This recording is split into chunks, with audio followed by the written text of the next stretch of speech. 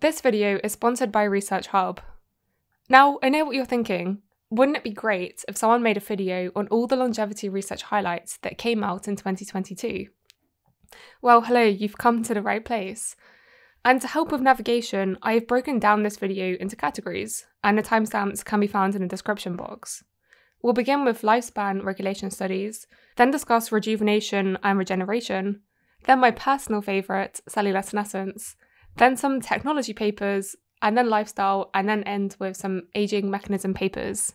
And as I don't have the time to fully go through all the papers here, I'll put the links to the individual videos, or you can continue the discussion over at Research Hub, but more on that later.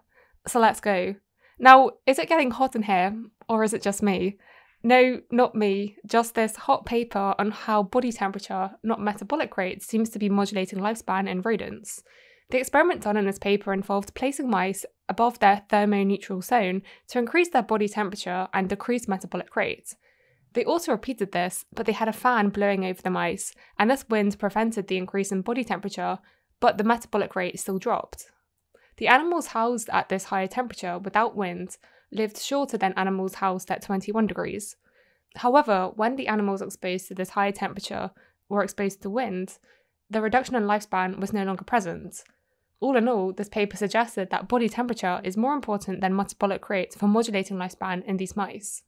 I think the study has many limitations, but it raises the importance of temperature in lifespan regulation. Moving on, this year we also had some updates from the interventions testing program.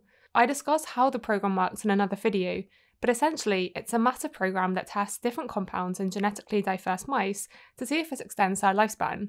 So the initial focus is on lifespan, not on the health biometrics.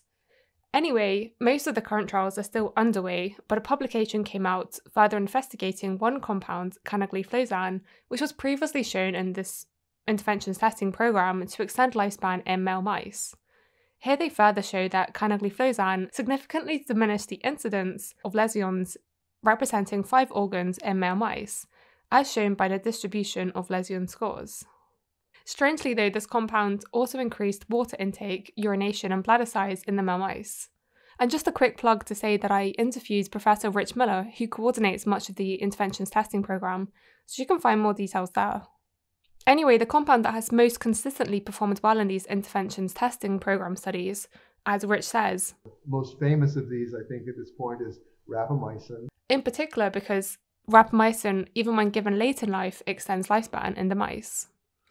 And so speaking of rapamycin, a study came out showing that early life exposure to rapamycin also increased lifespan, here in mice daily from postnatal day 4 to 30, in both sexes by around 9%. However, there was no significant extension when rapamycin was given from day 30 to 60. But it's worth mentioning that the mice treated from day 4 to 30 had a severe reduction in body size to controls, which maybe isn't surprising given that rapamycin inhibits mTOR, which promotes cell growth. But importantly, this study implicates that early life treatment can have long-term consequences.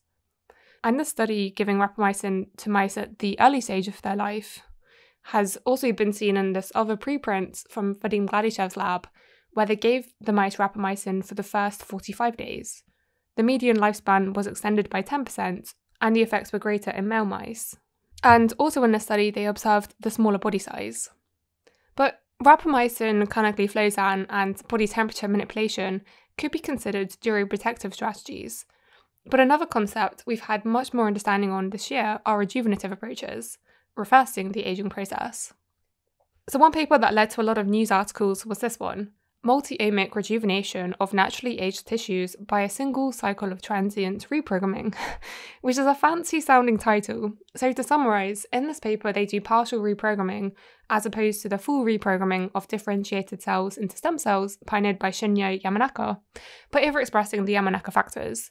And so this partial reprogramming method that they termed maturation phase transient reprogramming is instead of exposing the cells to 50 days of Yamanaka gene expression, they instead got 13 days, and instead of the cells losing their identity in full reprogramming and becoming stem cells, they remain, in this case, as skin cells and are partially rejuvenated, or partially reprogrammed.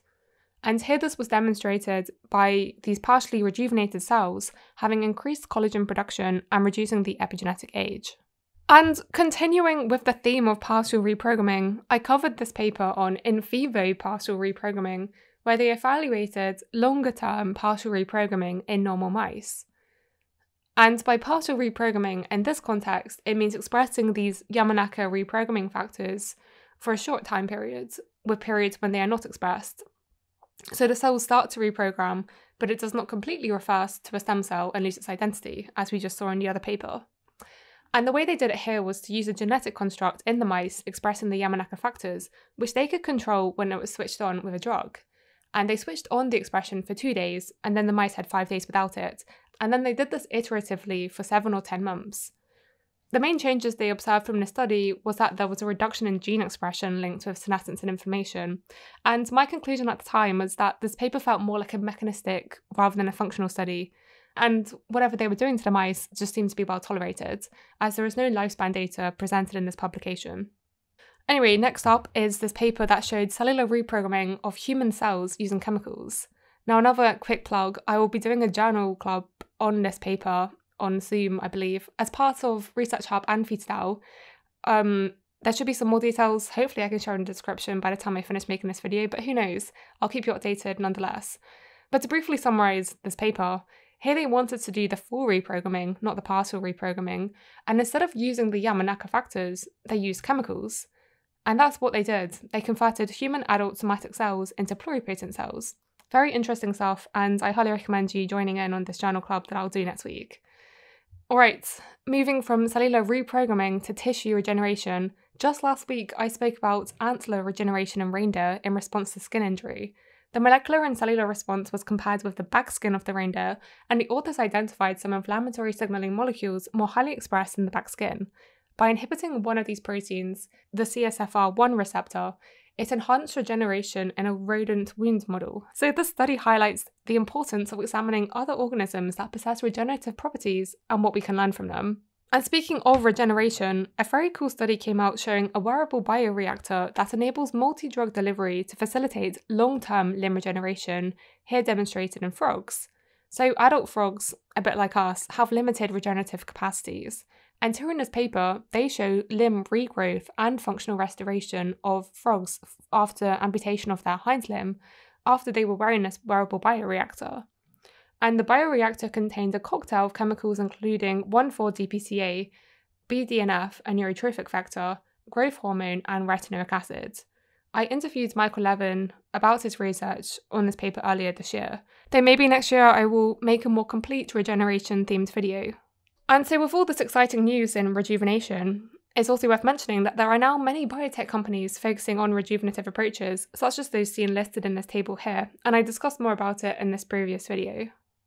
Now, being your cellular senescence YouTuber, of course we needed to mention some of the senescence papers that came out this year.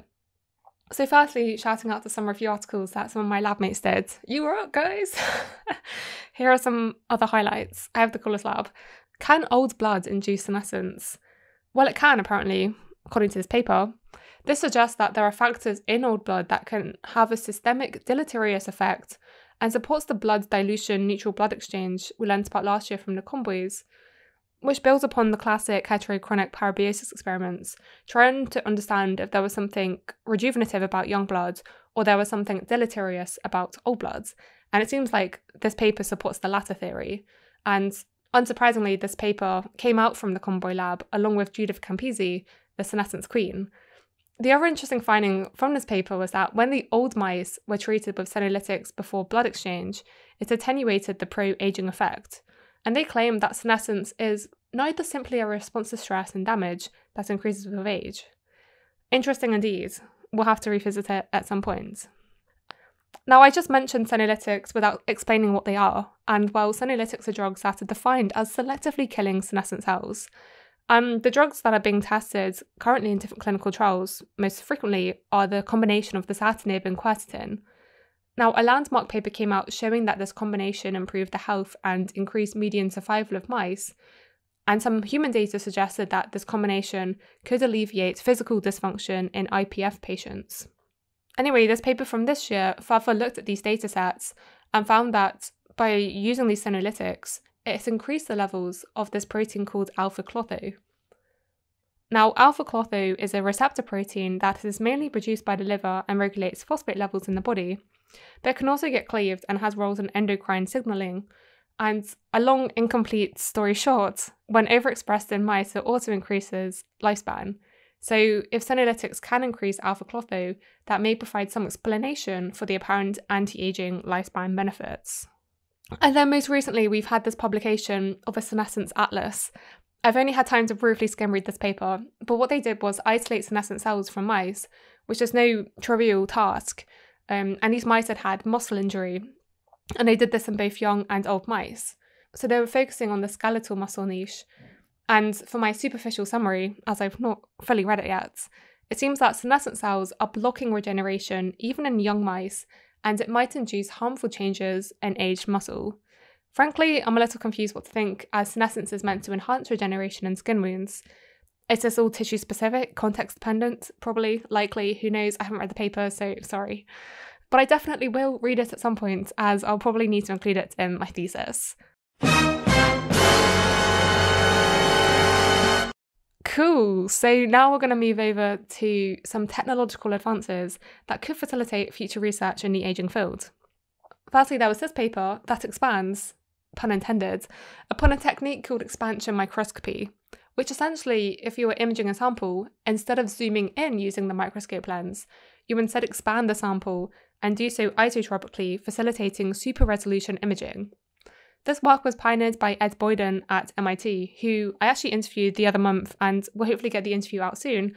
But anyway, in this paper, they developed an iterative version of expansion microscopy to achieve expansion revealing and could see amyloid nanoclusters in brain tissue from a mouse model of Alzheimer's disease.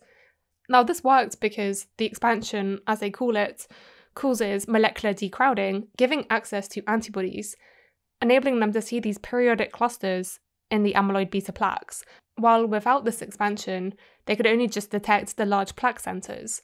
And so the interesting thing is that this new technology will enable new questions to be asked about neurodegenerative diseases, but I'm sure it could also be applied to many other cases. Quite different, we also have a new CRISPR gene editing tool on the horizon called PASTE. Now, I will make a video on this in the new year, so what better time than now to hit that subscribe button? Anyway, the researchers behind PASTE were trying to fill the gap, but without making gaps, to add large genomic sequences into the genome.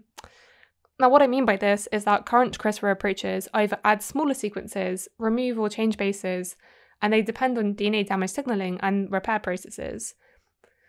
Whereas PASTE is here to solve this problem, and as handedly provided by the authors, a one-sentence summary, PASTE is a new technology combining CRISPR-mediated genome editing and site-specific integrators, enables efficient programmable gene integration at any targeted genomic locus without double-strand DNA breaks, leading to broad applications in basic science, research, cell engineering, and gene therapy. So I think it's pretty clear I'm going to have to make a video on this at some point. So yes. Moving on, the whole genome sequence was also finally sequenced this year. Now, I know what you're thinking, surely we did that back in 2001 with the Human Genome Project. Well, I mean, I was 4, I don't really remember, but from my research, we did a decent amount, but we left the really challenging bits, like the bits of grease that you can't quite remove when you're washing up. Until now, we now have the full sequence. And so that gives rise to potentially some more genome comparison studies. We'll see what happens with this data, who knows. Because genetics is important, but then so is lifestyle. And this year I also highlighted a few studies in this category. Firstly, I made a video that investigated when during the day is the best time to eat. I looked in particular at these two studies. Late isocaloric eating increases hunger, decreases energy expenditure, and modifies metabolic pathways in adults with overweight and obesity. And timing of daily calorie loading affects appetite and hunger responses without changes in energy metabolism in healthy subjects with obesity. And these studies suggested benefits for eating earlier, but as I mentioned in the video at the time, being small-scale studies for short time periods with confounding factors, it's hard to conclude much, but I would like to see some more studies looking at the intersection of diet, food timing, and circadian rhythms.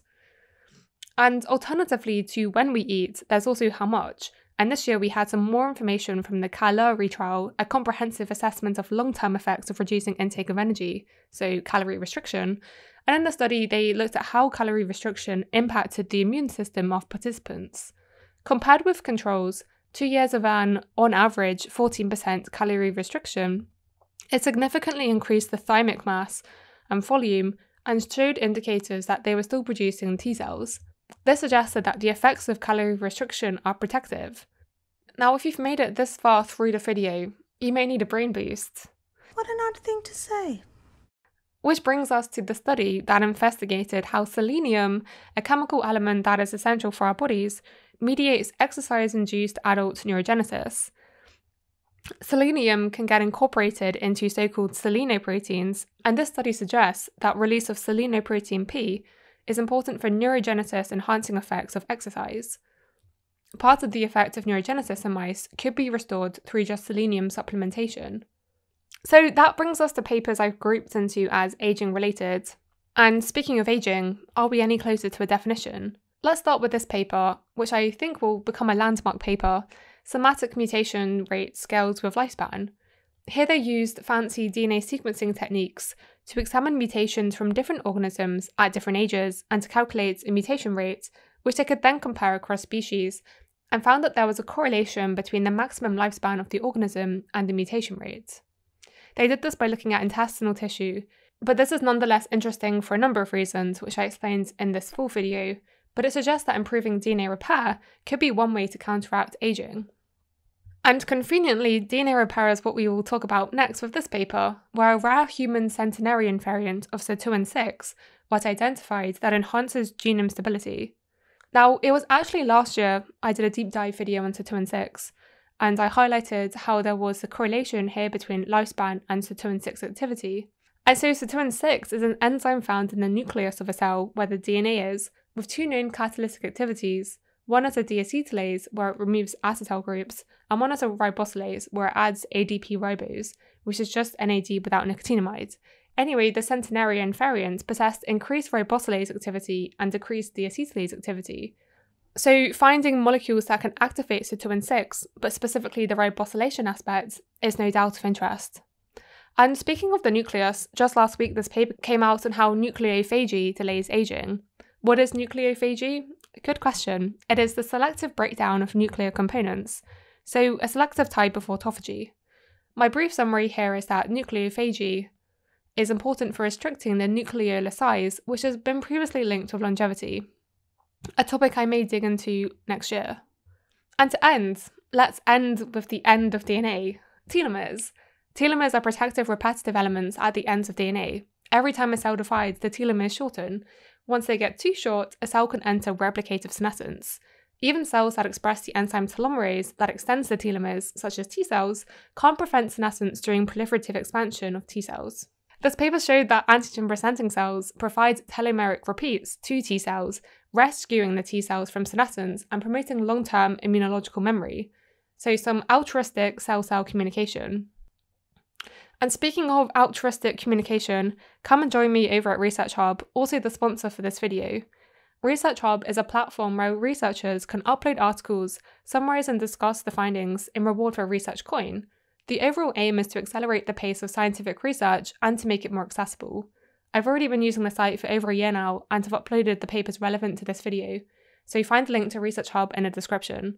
So with that, Happy New Year. Let me know what papers I've missed, probably quite a few. Thank you to my Patreon supporters, and thank you for listening.